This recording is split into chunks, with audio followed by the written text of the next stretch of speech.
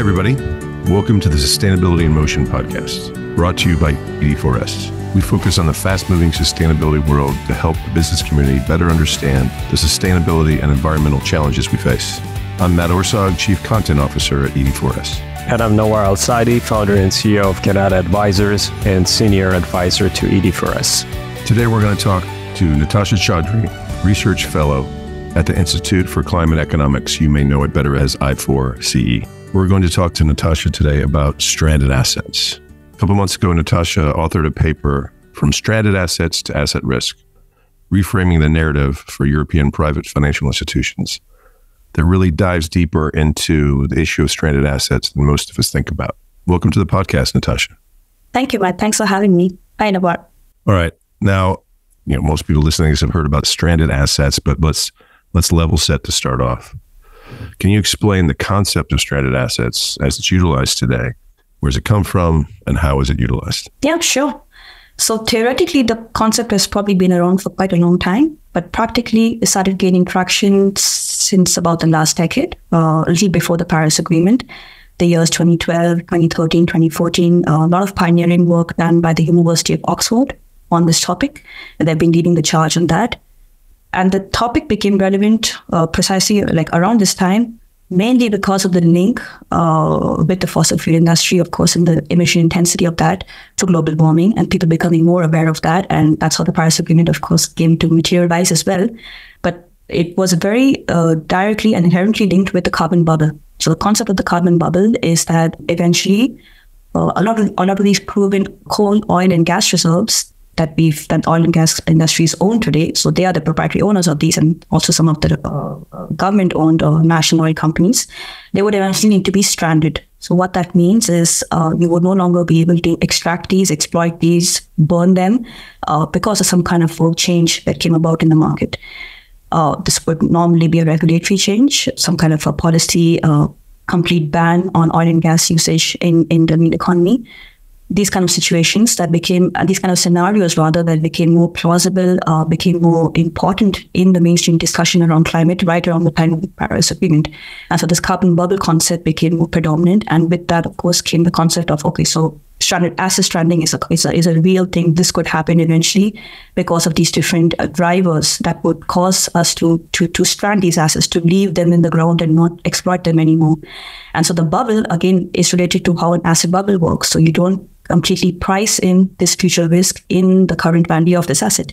And so the bubble basically is the fact that the value of these proven oil and gas reserves that would need to be stranded isn't fully reflected in the balance sheet of the oil and gas companies, because they're provisioning for it, they've got asset impairment provisions on all of that stuff. But again, it's because there aren't any clear policy signals telling them that from this date, from this particular year, you cannot exploit these oil and gas reserves. It's very uncertain. So the bubble gets created because we're not really completely pricing in these risks. And so this is how asset stranding is generally understood today by the oil and gas companies, particularly by the financial industry. Very strongly linked to the fossil fuel sector, very strongly linked to this concept of carbon bubble. Following that, we also had a lot of work by the Carbon Tracker Initiative, which is another think tank that works on decarbonizing the oil and gas industry. And they've done some fantastic work on asset stranding as well. I like how they describe these three different factors for asset stranding. So not just policy and regulatory stranding, which would be, again, some kind of a ban, some kind of a very strict policy directive, but also physical stranding that can come from simply physical climate events like floods, droughts, physical events that would not let you operate a particular asset anymore because it's being destroyed.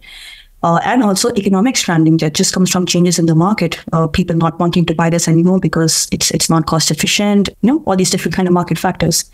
And this is important to specify because we're talking about asset stranding in this context when I write about it in the paper.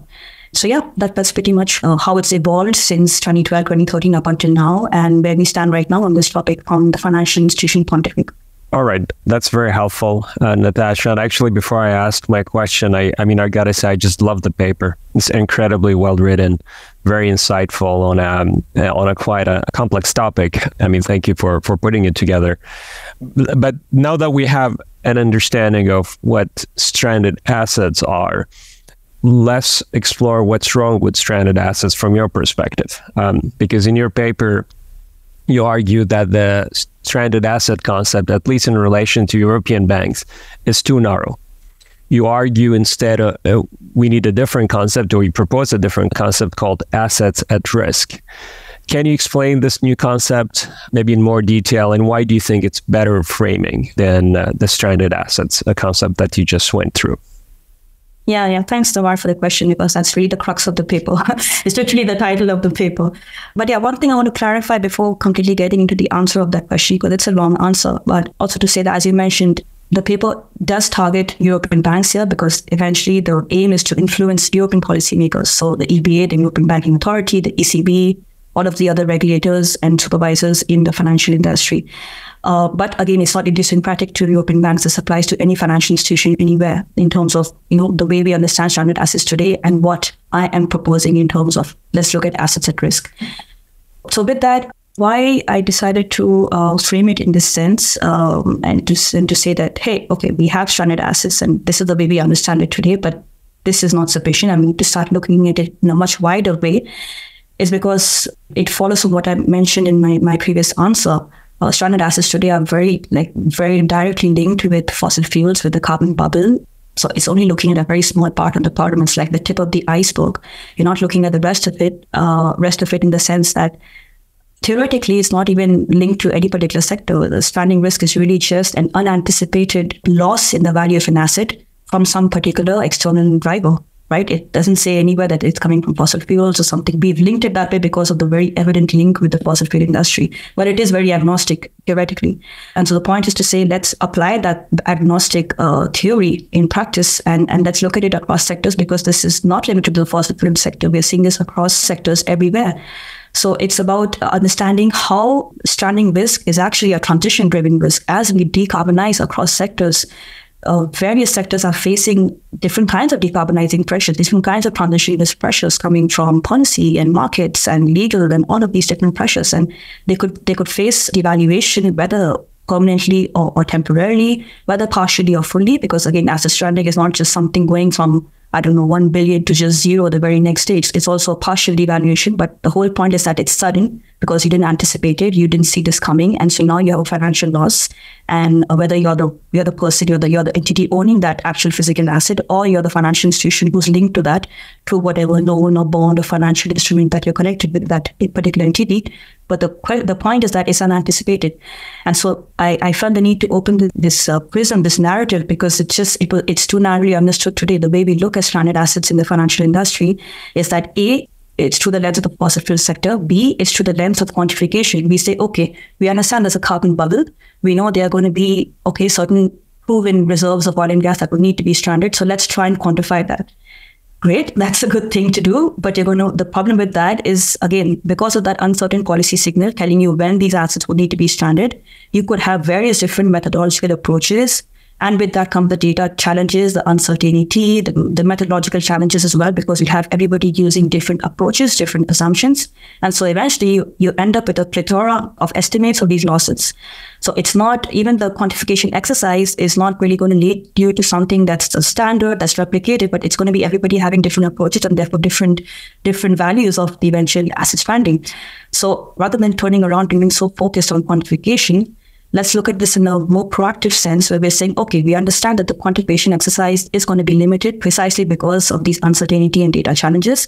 Let's look at it more proactively. Let's say, okay, we know this is impossible to completely quantify accurately. Let's apply a proactive lens where we anticipate, first of all, we identify these risks, these potential assets at risk, therefore, because they're not stranded yet. They're assets which are at risk of eventual stranding, driven by so-and-so decarbonizing pressures or transition pressures. Let me try and identify these assets at risk in my financial portfolio.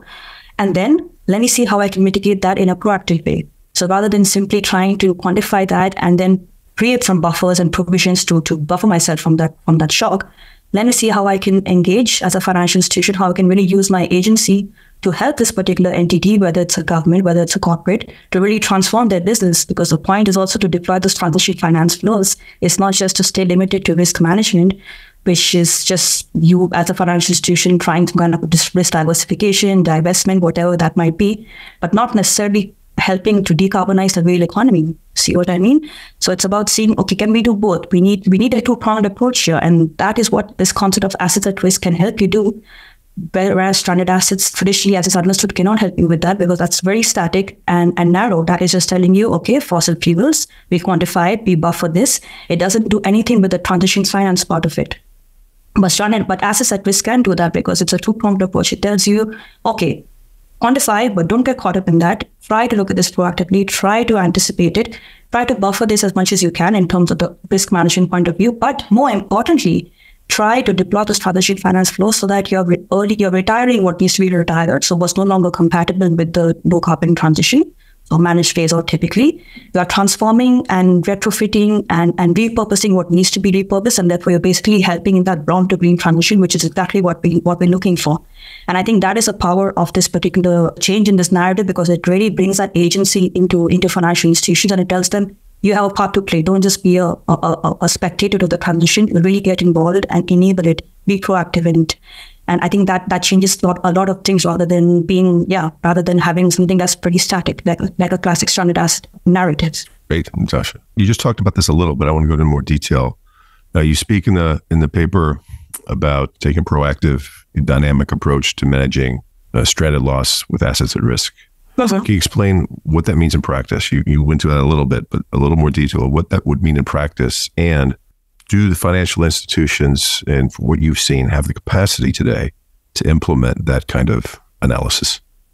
Yeah, it's a good question. So I did touch upon that a little bit in the previous answer, but to go a little more deeper into that, what we're talking about here, when we say, okay, shifting the narrative from stranded assets to assets at risk, which is much more dynamic, much more systems level, a whole of economy lens, in fact, which basically means that you're looking at these risks across time horizons, across the entire value chain of this particular corporate entity, so the whole supply chain. You're looking at it also across your entire financial portfolio, so loans and borrowing, which is what banks generally tend to look at, but not only that, because again, that's a small part of their financial portfolio. We want them to look at underwriting, securitization, advisory, facilitation, off-balance sheet activities, all of this other stuff that is not necessarily part of their net zero targets, the sector policies.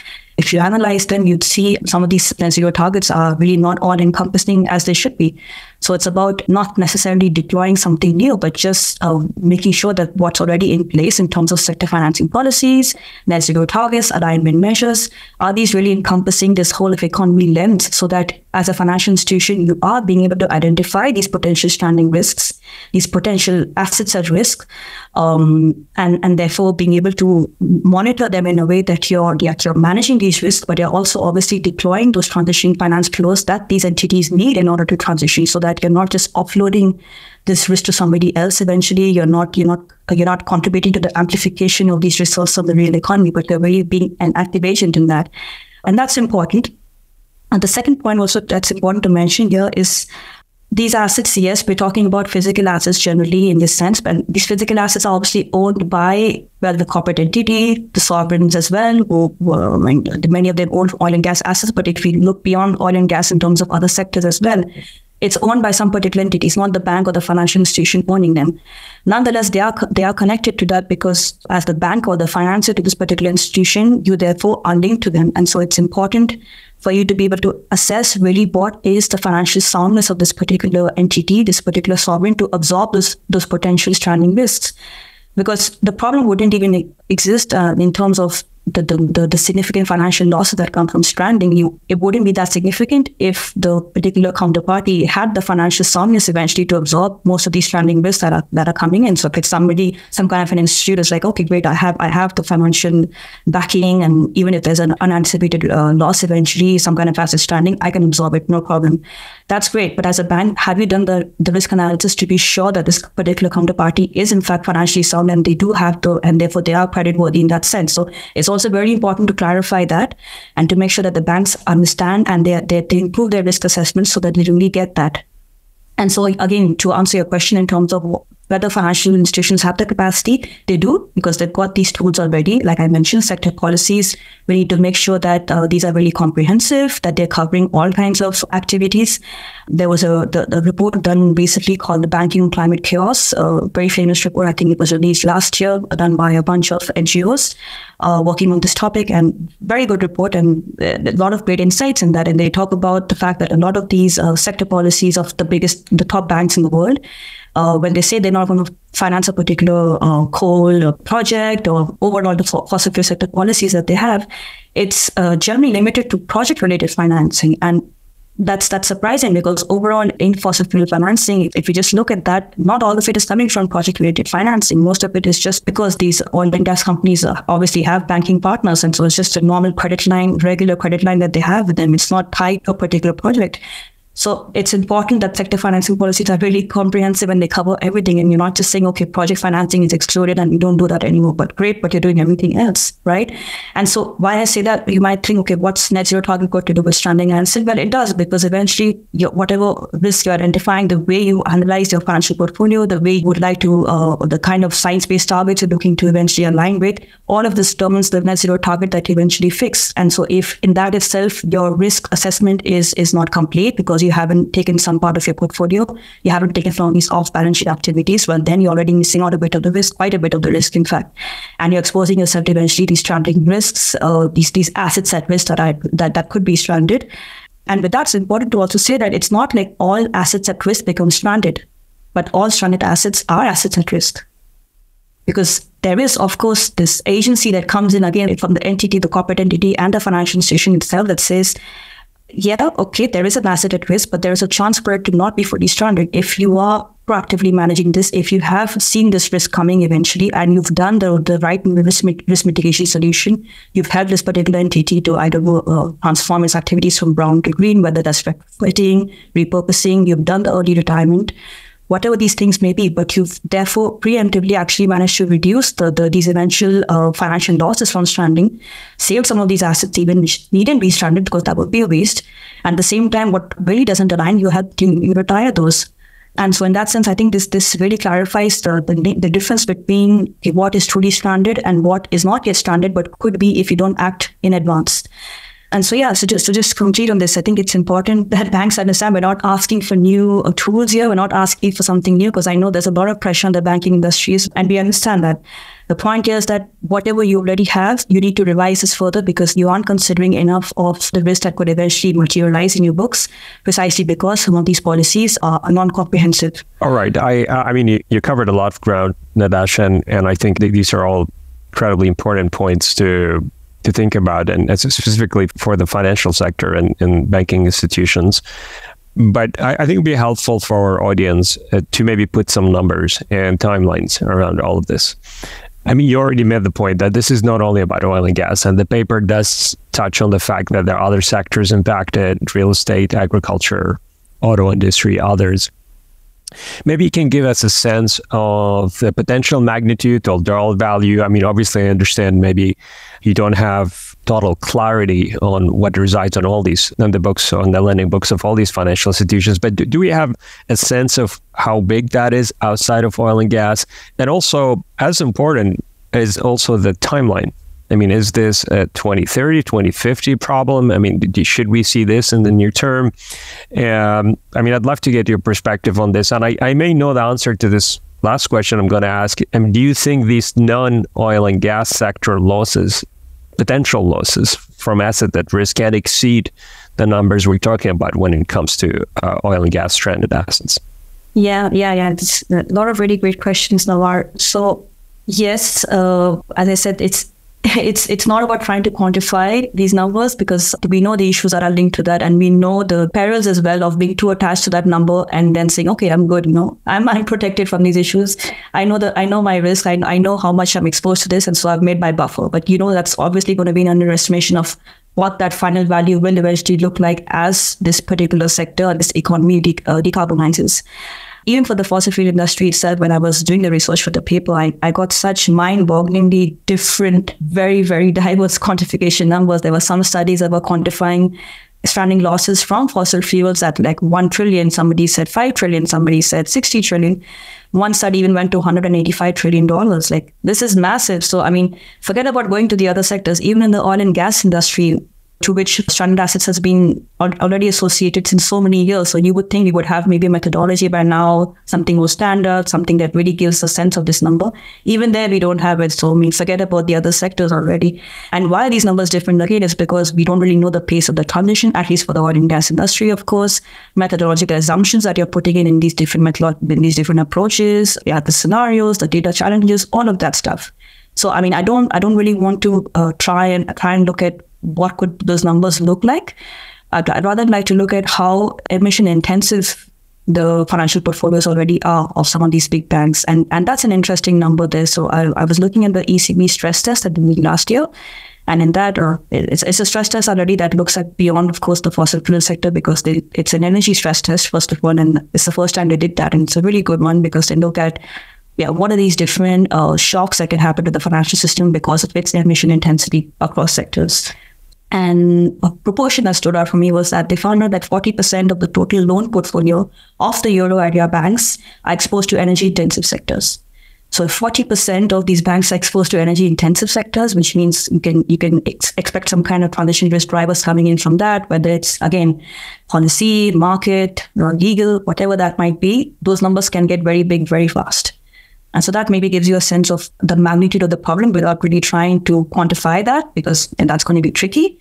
And then in looking at different sectors, that's the crux of the paper, actually, which I talk about in the first chapter. And that was the whole point of saying, okay, let's move beyond stranded assets in the fossil fuel sector and look at this dynamic concept of assets at risk across sectors through a whole of economy lens. So I cover a few sectors. I cover buildings, for instance, where, as you know, buildings is not happily decarbonizing sector, but also one that's facing a lot of regulatory pressure as well in terms of decarbonizing the building stock. Especially in EU, you've got the European Energy Performance of Buildings Directive, which targets a fully decarbonized building stock by 2050 through various minimum standards and requirements, particularly the EPC, the Energy Performance Certificates. So as a bank, you already have some of the indicators to be able to assess what could be the potential stranding effects of my real estate portfolio. Like, can I get a better sense of that, even if I don't really know the timeline? Okay, in this case, it's 2050, but between now and then, can I get a sense of what part of the stock might lose value because there's no resale value, because these clients are defaulting, because they can't, so on and so forth. So can I get a sense of that? And you can, because you got EPC certificates or something that's at a G right now. You can imagine that maybe losing value pretty soon because, again, like I said, your client, the household, the SME, the corporate, whoever owns that building is not able to finance it, is not able to resell it. But you can also complement that EPC information with other proxy information around the building. So what's the state of the building, when was it built, and all of that other stuff that's also publicly available. We're able to get all the source of this different data and really get a better sense of what is the possible stranding effect on this particular asset.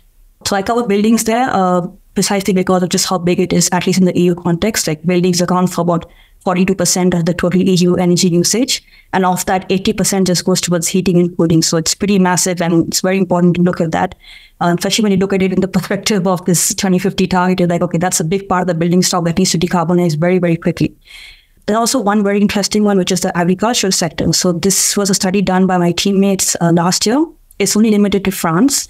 The study was based in France. And it's interesting because the agricultural sector is a sector that actually faces both physical climate effects and also transition climate effects. So physical climate effects, of course, from physical climate events, and transition effects from regulatory pressure to decarbonize and reduce emission intensity of operations.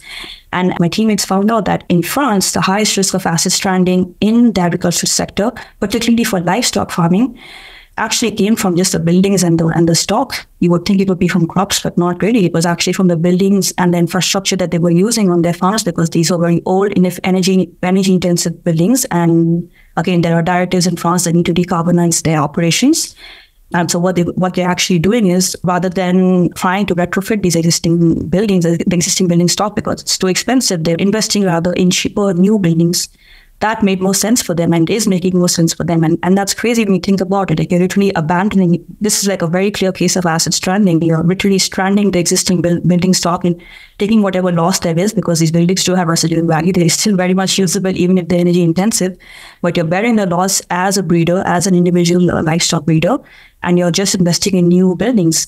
And why is this problem exacerbated? Well, it's exacerbated even further by the financial industry, by the banks, who traditionally, of course, we know the agriculture sector is not a very profitable, attractive sector, rather, for the financial institutions, private financial institutions at least. So a bank is really not that incentivized to finance an agricultural livestock breeder because it's just not an attractive risk reward profile.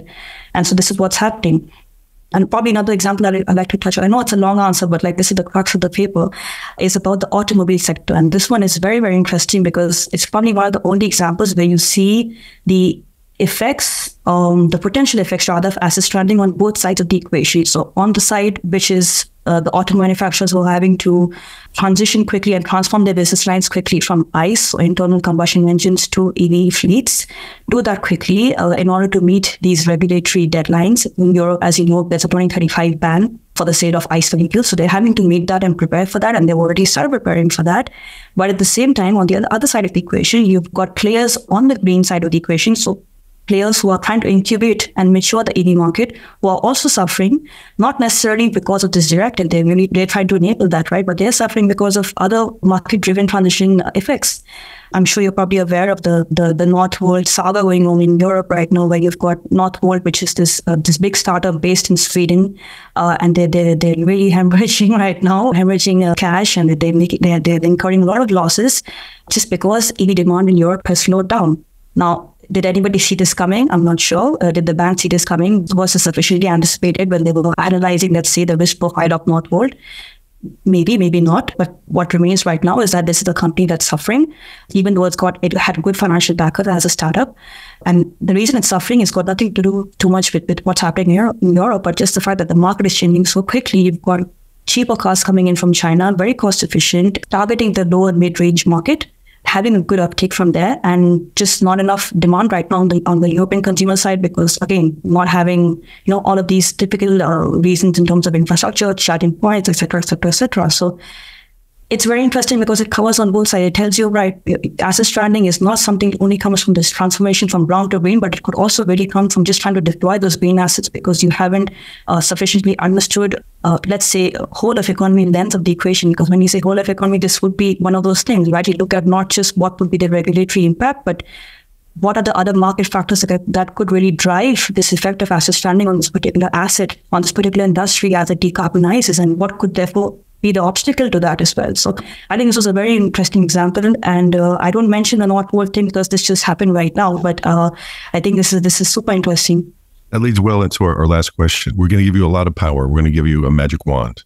If there's one regulatory reform you can propose to address, the asset at risk issue, what would it be? How would you fix all this? If only.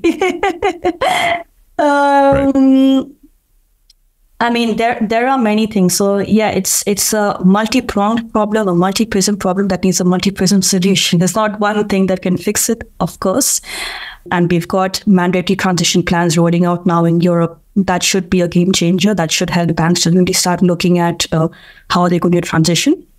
But I think what's really, really going to be important here from the regulatory point of view are just the regulatory expectations and guidelines around how do you really measure the transition readiness of a counterparty in the face of this transition, right? How do you really identify which counterparty is ready in terms of like whatever parameters you define, and you really try to assess that in terms of, yes, it's business, it's asset or composition, because what the banks suffer with a lot today is that, all right, we've got the taxonomy, taxonomy tells you what's already green, but how do you really relate, let's say, the color of the asset on these shades of green? How do you do that? How do you relate that, with the transition risk assessment?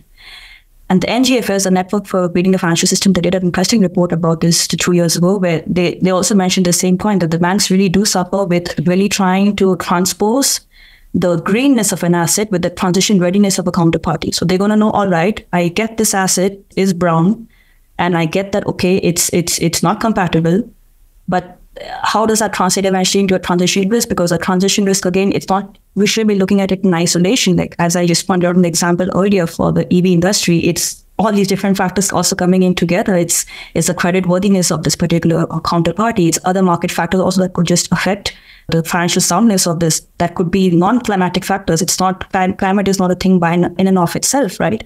So then it becomes very difficult for them to see, okay, how do I really solve that? How do I say, okay, this particular asset, I can see that it's this particular counterparty. I mean, I can see it's got a good amount of brown assets right now, but I can somehow also assess that, okay, it's got a transition plan, and I know it has a very clear net zero target.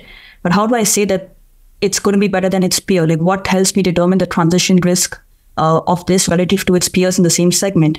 That's what we struggle with now, because they're using things like heat maps and scenario analysis and stress tests and proprietary tools and all of these different things. But it's difficult without that regulatory expectation, without the regulatory guidelines that tells them, okay, these are the kind of parameters they should be looking at. And that could even help like standardize it a little bit, rather than people having different kinds of risk perceptions as well on the same counterparty. And nobody really knows who and to what extent I should be financing each particular counterparty based on this transition trajectory. And it's very proprietary for the moment. So until we are talking the same language and we really understand how to better assess this transition risk, and therefore with that, of course, the standing risk that comes from that, I think it will still be very heterogeneous. And this is where we are today. It's very, very heterogeneously managed. And this is something that only regulation can do, because it's not something that the market can solve by itself, I think. Well, thanks, Natasha. That was a fantastic conversation. I really think people should, read your paper, Stranded Assets at Risk. Thanks for mentioning the Banking on Climate Chaos report. That's a good one as well. People should check out. It comes out every year. And you can see the trends of how things are or are not improving. Again, thanks for joining us. People can reach out to you or either of us on LinkedIn or other social media, but we're mostly on LinkedIn if they want to connect with us a little bit more. If you're interested in anything else ED4S is doing, you can find us at ed4s.org. Take care. Thanks again.